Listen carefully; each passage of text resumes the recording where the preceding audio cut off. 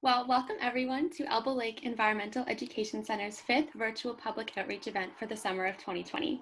We're very excited to have you all with us this evening for Reptiles, Amphibians, and You webinar with Kenny Ruelland from Reptile and Amphibian Advocacy. We will be hosting virtual outreach bi-weekly summer events this summer, so please stay tuned on our Elbow Lake Environmental Education Center's website and social media. My name is Megan White, and I am one of the Outreach and Stewardship interns at the Queen's University Biological Station.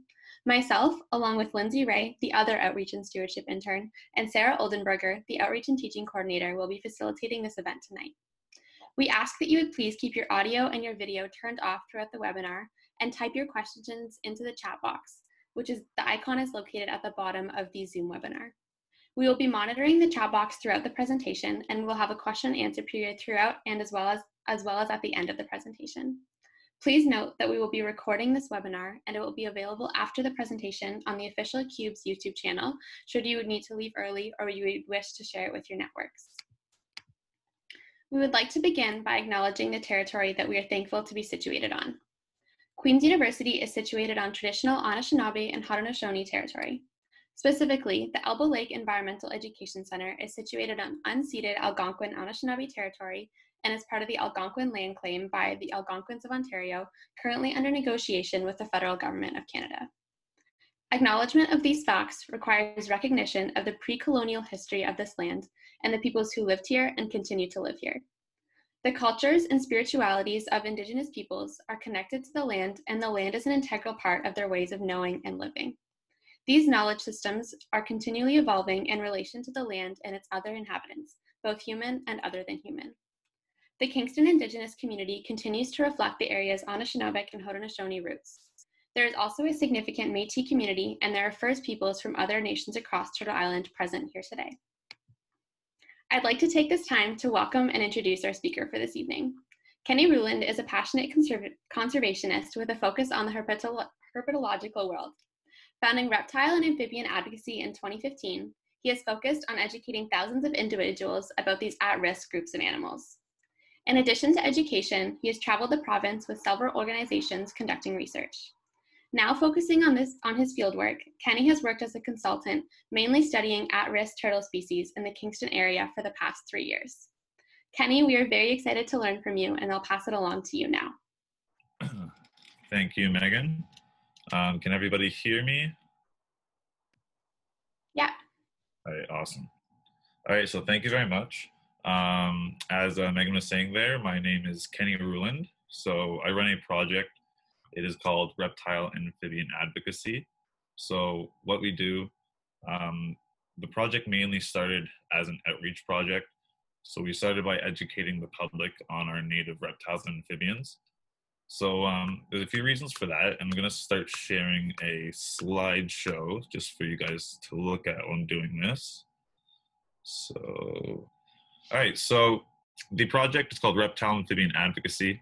So our goal is to contribute to the conservation of Ontario's herpetofauna.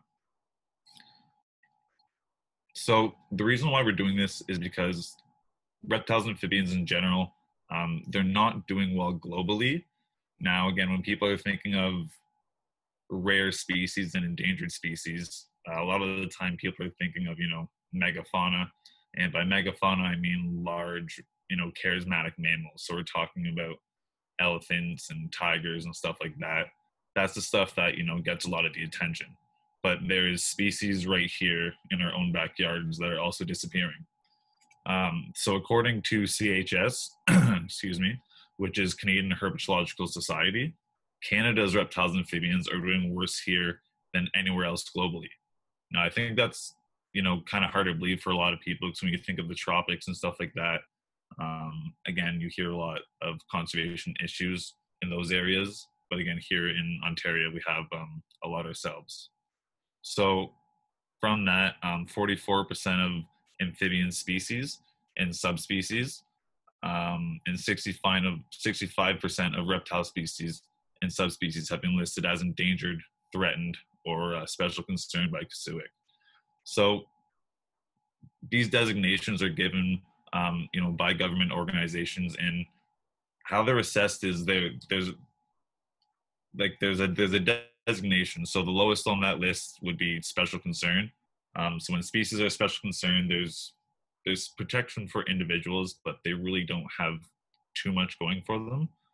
So for example, map turtles are a species of special concern. Trying to think of a snake species. So the ribbon snake, that is also a species of special concern. So the next step up is threatened species. So that's our rat snakes, our blandings turtles in this area. So those turtles, their protection carries, sorry, those species, their protection carries a bit more weight. So when these species are found, action is actually taking place. When you see fencing put up on the sides of highways and stuff, that's because, there could be blandings turtles in that area. Those are the species that really get things done. And then, of course, the last one is endangered. So endangered, those species, they're very close to extinction. They're not doing well in these areas at all. And then after that comes extirpation, actually. So on the bottom part of the screen there, there's actually 4 species that have been already extirpated from Ontario. So that's the spring salamander in the top there. And the last observation was in the 1800s. We have the northern cricket frog. The last observation was around 1993. Now, our only venomous snake species left is the Massasauga rattlesnake, as most people would know. But most people do not know that we also had another venomous snake species. So down here, the timber rattlesnake. So those were extirpated around 1941 was the last observation, and I think it was the Niagara Gorge. Now, again, this snake species was killed off just by humans. Direct persecution is how the species was extirpated. So, of course, habitat loss contributes to that as well. But these snakes were sought out to be killed and extirpated, and the humans did a good job of that. So Ontario has 52 extant species and subspecies of reptiles and amphibians. So those are the species that we still have left in the province. And then I'm going to go to the next slide, and we're going to go through some of the species in the area. And I kind of edited this presentation towards the Elbow Lake area. So these will be species that you could see in that area of Ontario and the South Frontenac area. So in this area, north of Kingston, we have about 5 species of turtles. So you have the Blandings turtle, we have the Eastern musk turtle, we have the Midland painted turtle, Northern map turtle, and snapping turtle. And again, I'm pretty sure most of these species can be found in the Elbow Lake area. I haven't done too much looking in that spot specifically too much myself.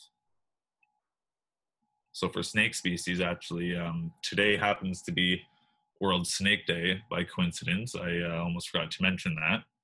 So I went out this morning before the rains to try to observe some snake species. That did not work out, unfortunately. To cool out, and it started raining a bit sooner than I thought, so we did not get lucky on World Snake Day today. So in this area we have the DK's brown snake. So that's a small brown species of snake. They're pretty common. Now I haven't seen those at Elbow Lake myself. We also have the Eastern garter snake. That's the most common species of snake in this area. We got a notification up here. Yes, questions. If you guys have any questions, you can feel free to ask them throughout. Megan is going to collect them out, and we'll take a pause if you guys feel the need to shout out a question. Oops.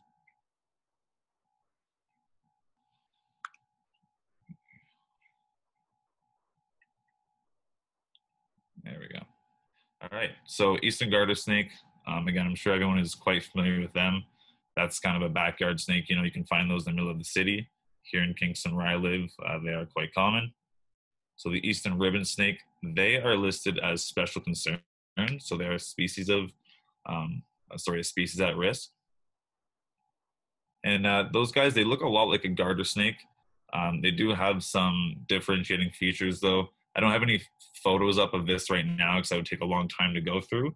We'll only have so much time, so I'll maybe save that for another presentation. So they have a small white crest in front of their eye. They look just like a garter snake, but a lot of people define them as a high definition garter. So their lines, their stripes on their body are really, really clean, is a good way to describe it. And they actually have somewhat of a maroon stripe along their lateral, so along the side, which most garter snakes do not have. And then the gray rat snake. So that's a pretty popular snake around here. Again, there's two populations in Ontario left of this species. So there's a Carolinian population, which is listed as endangered. I have not seen that population. They're not doing well in the Carolinian area of Ontario, southwestern Ontario. Up here, though, in the Great Lakes St. Lawrence population, actually right around Elbow Lake, you can observe them there, and that's advertised there. They can be found there. They can be found pretty much a little bit north of Kingston, about an hour north. So they're very, very large snake. They're our largest species in the country. So they get in excess of 6 feet long. They're usually quite dark, but the ones up in this area, actually, they have a lot of pattern, even the large individuals.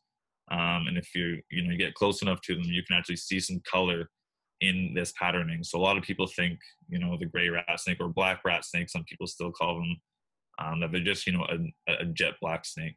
So if you actually look at the top of the page here, there is a photo of a juvenile rat snake. So you can see the patterning towards the front of the body there. And usually towards the end, they kind of darken up and get more black. But I have seen some pretty dark individuals. So the next species in the area we have is the eastern milk snake. It's kind of a medium-sized snake, red in color when they're young. They kind of dull out into a brown-colored snake with age. The northern water snake, they are often confused with rat snakes in this area. They do get quite large and they're dark, so people automatically think rat snake. One feature that I tell people to look for to easily differentiate them is the scales. So water snakes have heavily keeled scales. And what that means is they have like a small ridge in the middle of each scale, and it gives them this rough look and a rough feel. Rat snakes do not have this. So rat snakes have very smooth scales. And the smooth green snake, which is my personal favorite, they're quite pretty. They're also found at Elbow Lake. They're a bright green snake.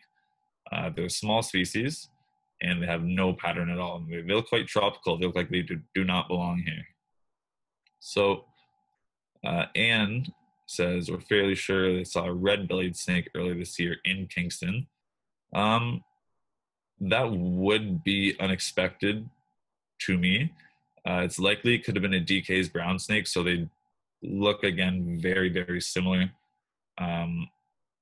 DK's brown snakes, they kind of have spotting going down the dorsal, so going down their back, which almost looks like a set of stripes, so two stripes. Now, the red-bellied snake does have a set of stripes going down its back, and then, of course, the belly is bright red.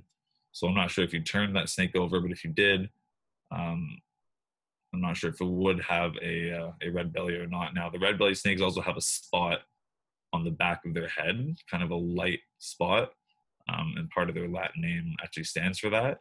Whereas the DKs kind of have, some people describe it as like a mascara. They have a line going around their eye. So those are some features that you can look for.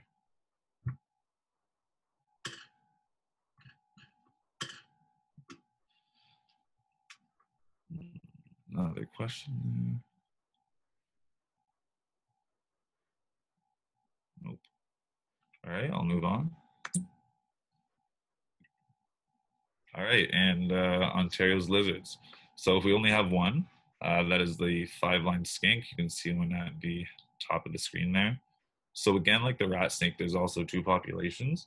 The Carolinian population down in southwestern Ontario, they are endangered. So again, all of our southwestern species are not doing very well. And again, it's because there's a lot of development down in southwestern Ontario, a lot of agriculture. And up here, the Canadian Shield kind of saves a lot of these species, I feel. And these guys, I believe, are also found at Elbow Lake. frogs and toads. There's a lot of species in this area, the Kingston area, around Elbow Lake. So we have the American bullfrog, American toad, the western/boreal chorus frog I have there.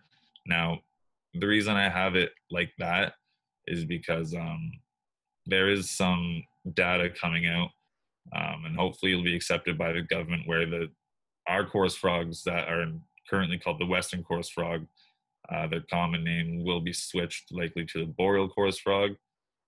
There's some genetic work being done in the area, and Stephen Lougheed at Queens, actually, he's doing that work. So we're probably going to see some changes here soon with that there. So great tree frog, they're also pretty common in the area. Green frog, northern leopard frog, these are all pretty common species for people. The pickerel frog, that's actually pictured at the top. Now, when I was out today, actually, we saw a few hopping around before the rain. They look very similar to a leopard frog, but there's a couple kind of difficult differentiating features in that species. Now, spring peeper, that's the loud singers in the springtime, and the wood frog.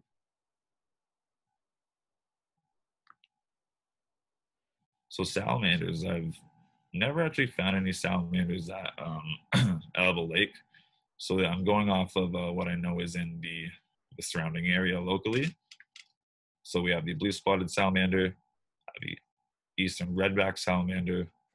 I'm quite sure, there's probably four-toed salamanders in that area. They're pretty rare, though. They're pretty hard to find. The eastern newts and the yellow spotted salamander. So it's pretty late in the year to find salamanders right now with how dry it is. Again, most of them are underground at this time of the year. At least the mole salamanders, the yellow spotted and the blue spotted. You see them more in the springtime when they're breeding. Of course, newts are in the pond, so it's kind of a bad time of the year to be looking for salamanders.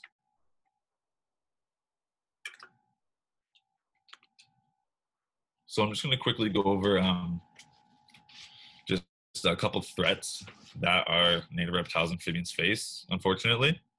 So, of course, the big one is habitat destruction and fragmentation. Development, we all see it happening every day, tons of construction going on. Of course, it's destroying habitat. These species do have these protections put in place, but only so much is done. And of course, money kind of trumps all. So I just have a couple stats that I saved here. And in the Kingston area, there's apparently less than 25% of forest cover left. And that comes from the Environmental Commissioner of Ontario on this map here. And according to Ontario Nature, there's less than 30% of our original wetlands that remain in southern Ontario. So road mortality is another huge one.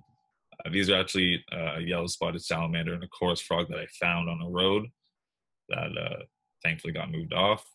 So road mortality is a huge one. Now, the work we're doing right now, we see a lot of it. So we do a lot of road surveys. So we're actually collecting data from, animals that get hit on roads. So a lot of the time we're pulling over, seeing hit snakes and turtles on the side of the road, safely pulling over, moving them off the road, collecting the data, and saving it to be input at a later time. So again, there's stuff that I've been involved in before where there was a bunch of rat snakes that got hit on Highway 15, and I noticed that it was kind of a hot spot. So I went and recorded as much data as I could. And, we're hoping that can be sent to MTO and maybe something could be done in the future. That's how these turtle fences that you see pop up all the time are getting implemented on the sides of the roads, is people recording data, so sending in those observations of road mortality. So direct persecution is another one, of course, which is really unfortunate. So like I was talking about the timber rattlesnake, they've been completely extirpated from the province due to this. So again, a lot of this is out of fear with snakes. That's a big one. Snakes are constantly killed out of fear. And again, a lot of the time that's just because people, again, they just don't understand them, right? So I have a few points on how you can help if you're willing. So a couple of these are habitat creation and stewardship. So, it's as easy as not cutting your lawn so often, cutting it at a certain height, planting native species. You can create hibernacula for species. Toronto Zoo actually has a lot of really great um, resources on their website to show you how to build turtle beaches, hibernacula for different species, ponds as well. Volunteering and citizen science. Sorry, I was just talking about that. So again, just sending in your observations to the right organizations. And again, this data goes to help save these species. And some don'ts are, you don't want to be using lots of pesticides and insecticides when you're out in nature. So I myself, when I'm doing field work, a lot of the time I haven't wore like bug repellent in years. I don't wear sunscreen either. What I do is I just dress for the occasion. So I, wear long sleeve shirts and pants when I do my field work. I cover up for ticks. You just got to prepare. Again, don't harass species at risk if you don't need to. So, if an animal is on the road, it's fine to move it, but you don't want to be harassing species just for the fun of it, of course. Again, don't destroy habitat. I'm sure everyone knows that. You don't want to be out there kicking rocks around and stuff. And a big thing is people out observing species sometimes will destroy habitat unintentionally, right? So if you're out and you want to be looking for these species, you need to do it ethically. So if you're flipping over cover, like a board or a rock, you need to be sure that you're putting that back.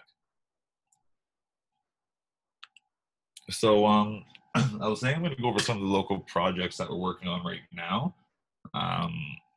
So right now we're working with the Land Between, which is a nonprofit organization, and Scales Nature Park. So we started a contract where we're searching for, specifically species at risk, reptiles and amphibians in these counties here. So that's Hastings County, Lennox and Addington, Frontenac, Lanark and Leeds, and Grenville County. So we're focusing on any species at risk. But what we really want, again, like I was saying, is those threatened species. So the species that get things done, that get habitat protected and road protection as well. So we're focusing on Blanding's turtles, gray rat snakes. Those are two species up in the South Frontenac area that, are observed. Now, eastern hognose snakes and, of course, spotted turtles, they can be found in a couple of these counties. Now, these are really rare species. We're not expecting to really get observations of these. If you guys do see them, it'd be great to get those observations. So we're just kind of focusing on the Blanding's turtle and the gray rat snake. So this clear blue outline that you see on the map here, that is our boundary for observations. So we're working within this line. We are kind of focusing on Frontenac County and Lennox and Addington right now, just because it's kind of close to home. And here is kind of a closer view at the map there. So what we're doing is we're trying to fill data gaps. Species have not been seen and get observations, and then protect that habitat, because we have a map of where these species have been seen. We want to fill those in to try to get more habitat around them protected. So a few of those areas I just wanted to shout out is like the Sharbert Lake area. So up here, we're looking for observations up in this area. The Ardoch area, which is up here. So this is in Frontenac County. Down in Lennox and Addington, which is down here. This whole area, like the Northbrook area over to like St. Ola, we don't have observations of any Blanding's turtles there either. So that's kind of another area that we're focusing on.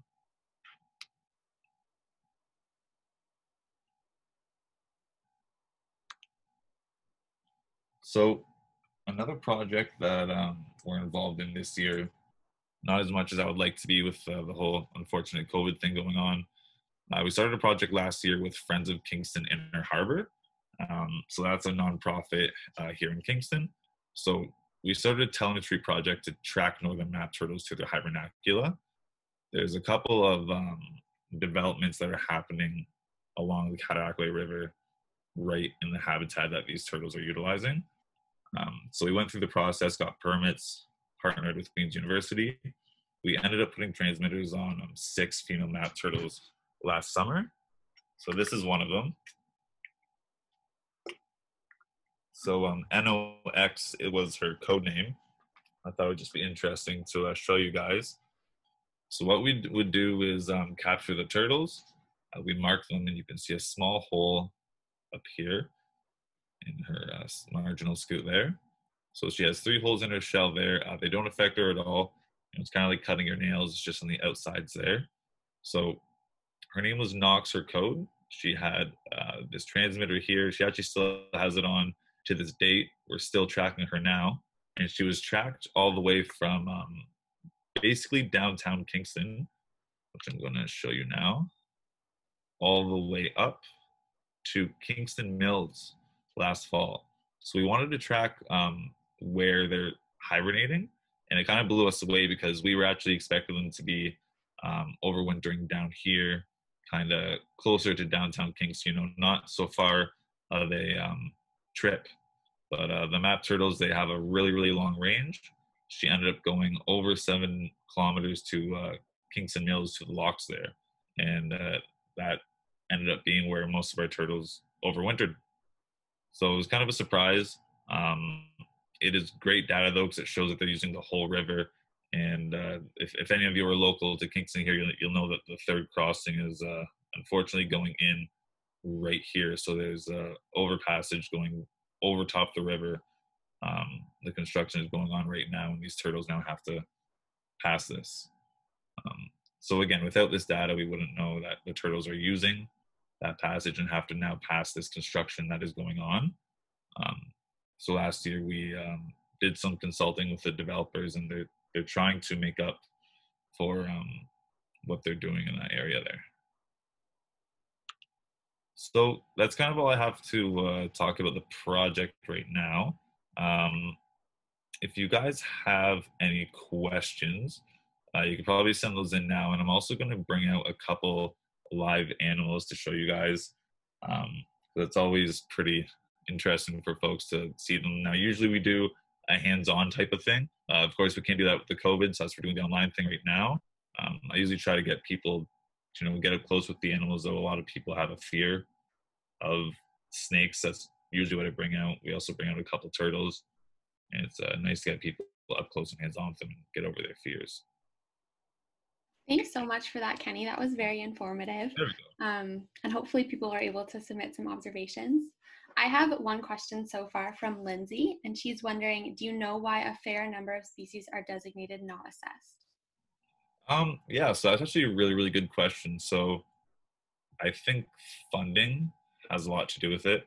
So there's very limited funding from the government to do this research. And again, a lot of the funding goes to species that are already assessed and that are not doing well. So I think they kind of just assume that a lot of species are common. Like, for example, the smooth green snake. That's my personal favorite species. They are not assessed right now. And again, people that are in this field, for a long time and have been doing this forever, they can see these declines in species personally.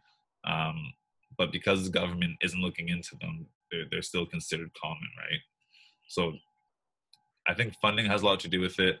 And again, just people not being interested in maybe some of the common species because they're still considered that.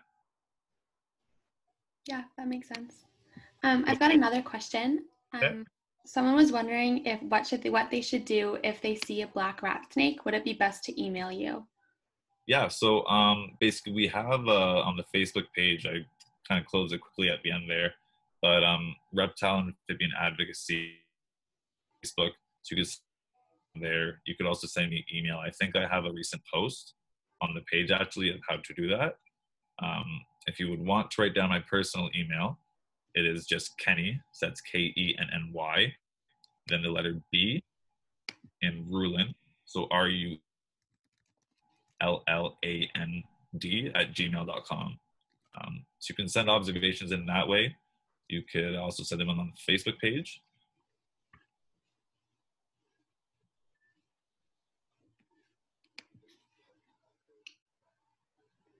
So I'm gonna go grab an animal. I was just looking at Hannah's comment there.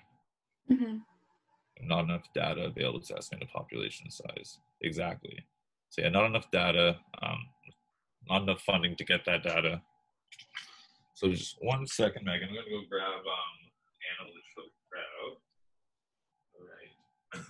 Now she's not gonna be happy with me because she's actually in the shed right now. So you guys can see that. So I'm not sure how good the lighting is. So it's not too clouded up. So this is an eastern garter snake. So again, this is probably our most common species in Ontario. She's kind of a fair size for garter, not exactly fully grown. As you can see, she's shedding right now, so her eyes are kind of cloudy. Let's say hi for you guys. Again, I like to get people close up and hands-on with the animals as much as I can to help them get over their fears. But this will kind of have to be the best we'll get to do right now. So as you see, they're pretty easy to ID, the garter snakes. They're a dark snake. They have 1 stripe going down the back there, 2 stripes going down each side. The garter snakes are really, really variable. So in a few parts of the province, they actually come in a lot of different phases. So some are completely black. Some come in kind of red colors, green colors, blues. There's a couple of really cool ones posted online recently, actually. So I'm just going to put her back and grab another one to kind of focus on local species here. But of course, you can only do so much. So again, a lot of these native species, you can't just go collect them out of the wild because they are protected, of course. Now this guy is a little special. So this is a northern water snake. So this is a species that again, a lot of people have a fear of because they see them at beaches or while they're swimming and stuff. And they're actually quite curious. So a lot of the time they'll approach people, which people do not like with snakes a lot of the time. Again, it's just out of curiosity. A lot of the time I tell people if you kind of wave your arms as soon as they realize you're a human, they get scared, and they back off. So this is kind of a younger individual. It's actually really, really pretty. They're really variable as well. So this one is it has a heavy pattern, so it has a lot of striping on it, as you can see. But as they get older, they can kind of lose that and get pretty dark, actually. Very neat. I've got a few more questions for you. Yep. Awesome. Anne was wondering how you can tell the difference between the leopard and the pickerel frog. Okay. So that it can get a little bit difficult. Oh, here, 1 sec. I'm just going to put him back. And okay. So the leopard frogs, we actually saw both species today while I was trying to find snakes. So the way most people will try to differentiate leopard frogs and pickerel frogs is that most pickerels kind of have squarish spots on their dorsal, so on their back, whereas leopard frogs kind of have more circular spots. The pickerel frogs are a bit more squarish. They're usually brown in color, and the lateral lines on each side of their back, they're usually a really, really gold color. That's one thing that really stands out for me. And then their thighs, right in their groin area, usually kind of has somewhat of a yellow tinge to it. Again, they can be kind of difficult when you're not familiar with the species because they're, again, really variable, like their pattern. I've seen pickerel frogs with circular patterns before. But another good ID feature is that the leopard frogs have kind of a light halo on their spots on their back. So when you look at the spot on a leopard frog, if you look around it, there's usually like a lime green ring around it. Very neat. I've got a few more snake questions. Yep. So I'm grabbing the snake, actually. Oh, perfect. I can wait till you're back then. No, that's fine. I can actually hear you just fine. Okay. Gina was wondering that when they went to Lemoyne Trail with her mom, that they saw snakes, and they were wondering if they're always dangerous. No. So any of the snakes that you saw in the Kingston area are completely harmless. So all of the snake species in Ontario, with the exception of the Massasauga, are considered totally harmless. So snake bites, quite superficially, being in this field, having to catch snakes and stuff, you do get bit. And I want to mention that, catching snakes and stuff, I rarely get bit. They rarely actually bite as a defense. They have, many other defenses that they like to use first, such as musking or fleeing. So any snake species in Ontario, you have no need to worry about. Massasauga rattlesnakes are only found in the Georgian Bay area, and a couple other spots where you're not likely to find them anyways. And again, if just like any wild animal, as long as you leave it alone, it's going to do the same. Someone else was wondering if you're aware of king snakes being in the Gananoque area in the past, like in the past 40 years. So there are no like true king snakes in Ontario. So we do have the eastern milk snake, which resembles a king snake and is actually it's in the same family, so Lampripeltis. Those are pretty common in this area. Mm-hmm. Now when they're young, they're kind of a reddish color with a saddle pattern on them. And as I was saying earlier, as they get older, they kind of darken out a bit. So that's likely what you would be seeing in that area. Now, this here, so I was going to try to focus on local species. This is still from Ontario. This is the fox snake. Now, this is actually a western fox snake. So this species is found in the States.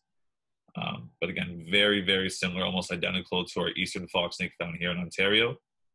So they're another species at risk, again, in the Carolinian zone. They're listed as endangered, unfortunately.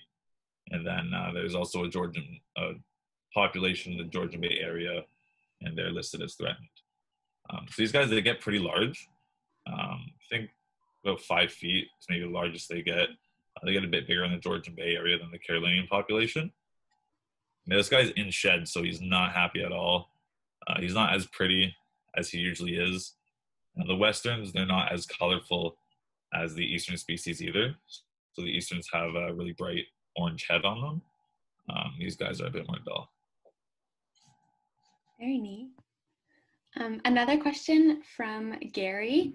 They're wondering if boa constrictor snakes are common in Ontario or if they're usually bought as a pet from a store. So yeah, they're common as pets for sure. But again, they're not a native species. They have been found released before. Unfortunately, sometimes people will release their pets, as you should not do, and they're found out in the wild. But no, they are not from Ontario. I'm just going to go put this guy back. One more species to show you guys here. So this one's not a snake. I thought I'd switch it up a little bit. This one is not found in Ontario. It's a little bit dirty right now. So this is a Florida box turtle. So he's just a young guy right now. He's kind of buried in some dirt there, so he's not as pretty as he could be. Now, eastern box turtles have been found in Ontario before. I'm not sure if you can really consider them native or extirpated. There's some arguments about that in the community, but they look pretty similar to these guys, and they're almost like a little tortoise. They're pretty terrestrial for a turtle. He's quite shy, actually, usually. I love the carapace markings. Yeah, they're really, really gorgeous. They kind of have like star markings on them. You kind of turn them there. Mm-hmm. That's awesome. So neat. I'm going to put him back so he's getting my table all dirty there. Sounds good. I've got a few more questions for when you're back. Perfect. Awesome. For the animals I'll probably show today, again, a couple of them are in shed and probably don't want to be handled right now. That's definitely fair. Speaking of shedding, someone was wondering why snakes shed and what does that mean? So snakes shed just as humans do. So we shed a little bit differently. So we're always shedding our skin in little tiny, like microscopic pieces. The snakes, they don't do that. They shed it all at once. And that just means that they're growing. So they're literally outgrowing their skins. Cool. How regularly does that happen? So it changes with age. So older snakes, they're not growing as often, they're not growing as quickly. So they're not shedding as much. Now, younger snakes, they can shed every few days. It also Okay. depends on how much they're eating as well. That makes sense. Neat. Joan was mentioning that they saw a very large, at least 4-foot, colorful snake, and it was much bigger than a rat snake, and they're wondering what it could have been. Um, like there's not much that would be bigger than a rat snake. So rat snakes, again, they get very large, over 6 feet. A large, colorful snake, I could maybe imagine like a large milk snake. They can get maybe 3.5 feet. And again, they can be kind of bright orange. Um, Other than that, I'm not too sure what it could have been, other than maybe a possible escaped pet. Hmm. Interesting. Hannah was very thankful for the live show and tell. Thank you for Of course, doing that. I know I also very much enjoyed it. of course. And then someone else was wondering if snakes like dark places and if other turtles have pretty patterns on their shells. So not just the box turtles. No, there are many turtles that have quite pretty patterns. So the Blandings turtles, the one that I posted a photo of on the observations wanted slide there, that was a really pretty individual. So they have yellow kind of flecking on their shells. Spotted turtles, they're really pretty. So I think our smallest turtle species in competition with the musk turtle. And they have a black carapace with perfect yellow circles, and they're really, really gorgeous. Cool. And then do snakes like dark places? They do. So again, usually when you're looking for snakes, it depends what type of snake and what time of day, of course. So snakes, they like to bask in the sun to thermoregulate. Um, but when they're hiding, they love dark, tight places to make them feel safe. Cool. I have a question. You mentioned that the smooth green snake is your favorite. Why is it that? I think they're my favorite just because, well, they kind of look out of place in Ontario. They look somewhat tropical. So they're bright, vibrant green. I've always had a lot of troubles finding them before I found my first one. So Mm-hmm. they give me a run for my money. I have troubles finding them still a lot of the times. They're understudied species as well, so there's just a lot about them that is really, really interesting. Um, excuse me. They also are an insectivore, so they eat insects compared to other snakes, where a lot of them don't do that. So they're just a really cool snake that kind of looks out of place in Ontario. Cool. The K family was mentioning that they have snakes that live under boulders in their yard. So Yep, I'm excited. exactly. So that's what snakes do. Right? They like to find. A lot of them will hide under rocks and boards and logs. It's how they hide away and stay safe when they're not out basking and hunting. Very cool. Those are all the questions that I have so far. If anyone else has any, feel free to keep sending them in the chat. But thank you again so much, Kenny, for letting us see your live reptile collection Of course, and for educating us. of Oh, course. Anne was wondering what are predators of Ontario snakes? So there's countless predators. A few big ones are, birds. So birds will pick up small snake species. Lots of mammals, fish will eat them. A lot of snakes are really low on that food chain list. So really anything larger than a snake could eat one. Interesting. I did not know that. Yeah. Hannah's saying thank you including from 8-year-old Jackson. Of course. Thank you guys for watching. Watch this code in our yard. Yeah, the K family said that they've seen a snake eat a toad in their yard, but that their uncle said that they don't usually eat toads. Is that your experience? So garter snakes will eat toads pretty commonly, but not many other species of toads do have toxins. So a lot of animals can't handle that. But garter snakes are pretty impressive, so they do that. Cool. Joan was mentioning that also dogs and family pets are snake predators. Yeah, so that's another thing. Cats, of course, are a huge predator to snakes and any native wildlife. When people let their cats outdoors or feral cats, off leash dogs can do some damage as well for sure. And then another question: what are some predators of turtles? Turtles. So one big one is like otters. Now, when turtles are a bit older, so I'm just gonna grab my drink here. Um, Older turtles don't really have many predators. Once they get past that stage, once they're older, like once they're overwintering and stuff, that's when they get predated by otters and stuff like that. Young turtles have a lot of predators. So they have a lot of hurdles to get over before they get to that point, of course. So really anything can eat a young turtle, fish, birds, mammals. And of course, when they get older, cars is now the biggest threat to adult turtles. Mm-hmm. Joan's agreeing with you, saying that people are the worst for turtles. Yeah, for sure. And then you've got another thank you from the K family, from Noah, age 9, and Lily, age 7, and their mom, all the way from Pennsylvania. Oh, the States. Yeah. Let's say maybe when the COVID stuff is over, you guys can come visit and see it in person at Elbow Lake sometime. That would be very cool. Awesome. That's still all the questions that I have. So thank you again. I can keep monitoring the chat box to see if any more come in. Another one. Awesome. Gary says, have you ever been to the Amazon or tropical places to see bigger snakes? I haven't. I haven't done too much traveling. When I have, I wasn't looking for reptiles and amphibians, unfortunately. So I've done a lot of local looking for them, but no, I haven't been to the tropics, no. Cool. And the K family is hoping to visit Elbow, so that is really exciting to hear. It's a cool place, in my opinion. Yeah, it's a great spot. We're just there today, actually looking for stuff. Oh, awesome.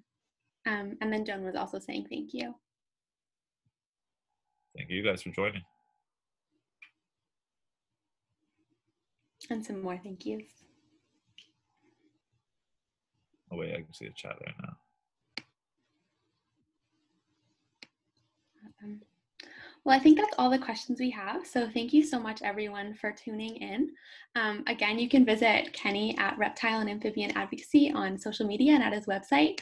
And feel free to email him if you have any observations and can participate in that. Yeah, and we hope you have a great rest of your night.